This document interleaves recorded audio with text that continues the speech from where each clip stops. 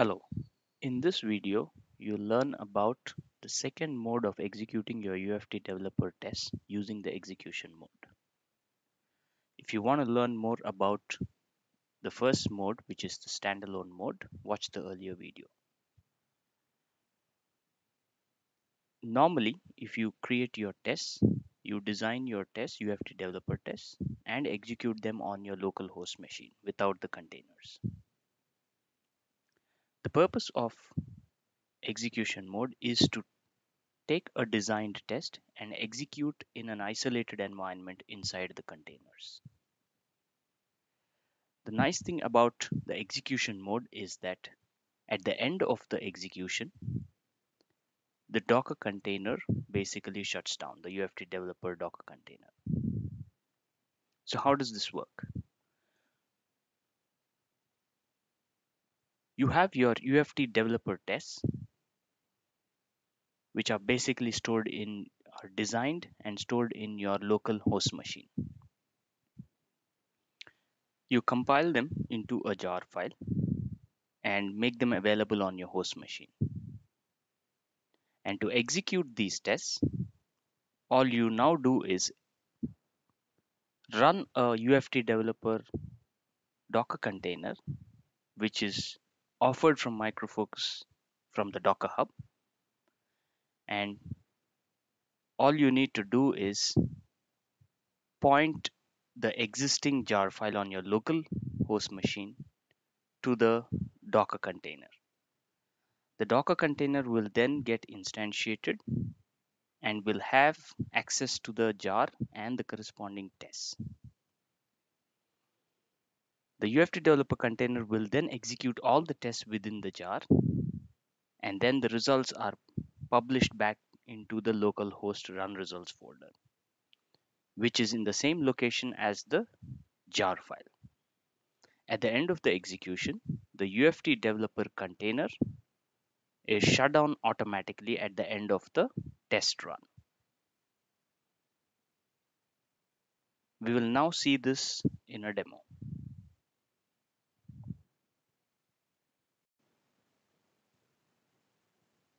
What you are seeing here is basically a UFT developer's test. On the left side is the project structure. As you can see, I have a UFT developer test class created, and within the test class, I have 5 business process and 5 tests against that are created to validate the business process. Let me open up one of the tests and show you. You can see test speakers label is one of the tests I have. Basically, this goes to validate certain aspects of my application. Now, what we are going to do is now run this test locally on my desktop. The host name here, let's see the host name.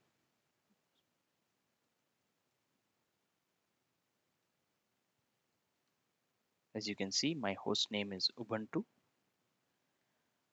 We will now run a local test here first, and then we will run the same test inside the container in execution mode. So we'll use Maven clean install. What this will do is essentially clean the build and build the project again and create a new jar file. As a part of the test, as you can see, the UFT developer test is running and the 5 tests within the LeanFT test class gets executed. So this is the 5 tests that are executing right now in my local desktop in the Ubuntu host machine.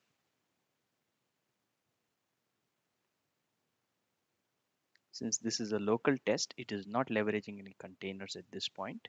Everything is running on my local desktop. My test is completed. You can see it's successful. I can just go to my run results and see the outcome in a run report, which is created by UFT developer. UFT developer gives a very clean report, a HTML report. You can see the class, it's a lean FT class, is under the default package. And you can see the individual steps, execution steps as it executed.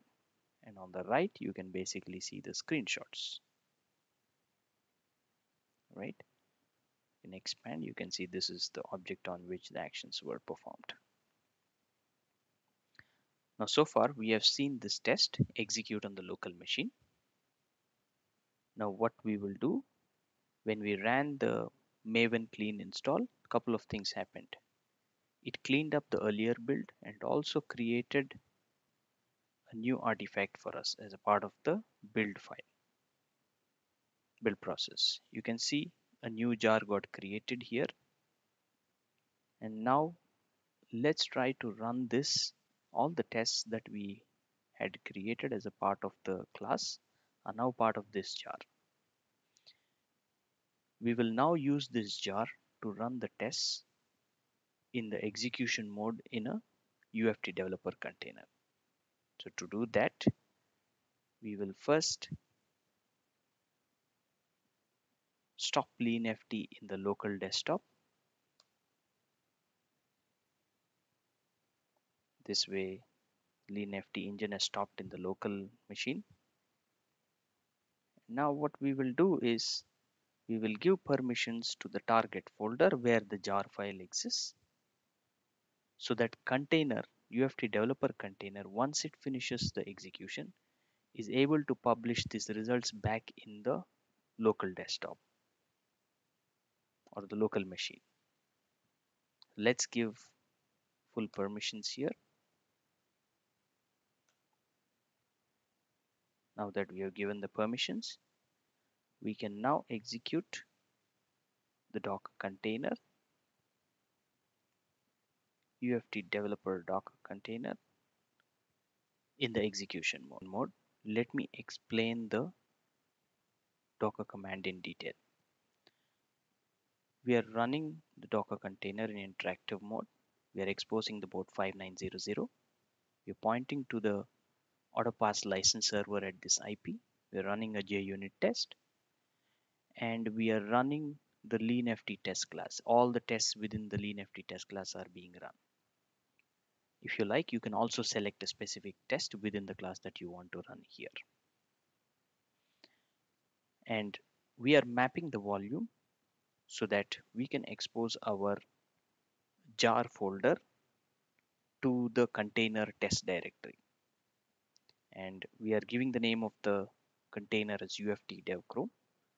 And this here is basically leanFT chrome is the out-of-box UFT developer container that Micro Focus offers in the Docker Hub, which customers can download and use it out of the box in their UFT automation test, UFT dev automation test. So let's execute this and see the run.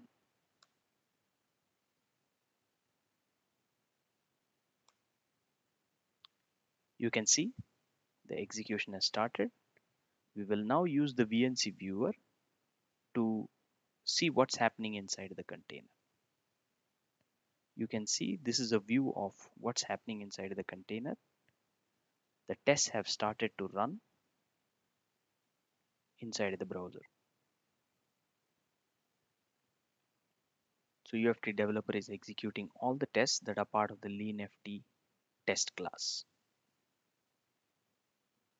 At the end of the run,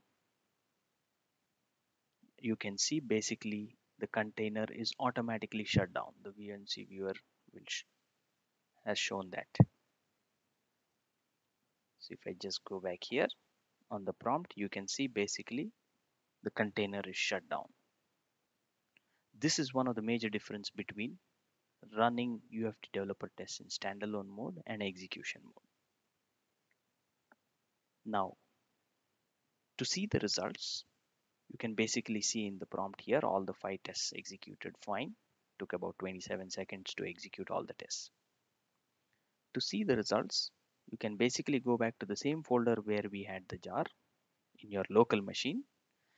The UFT developer container created a folder called run results under the same folder as the jar. Now if I open up the run results,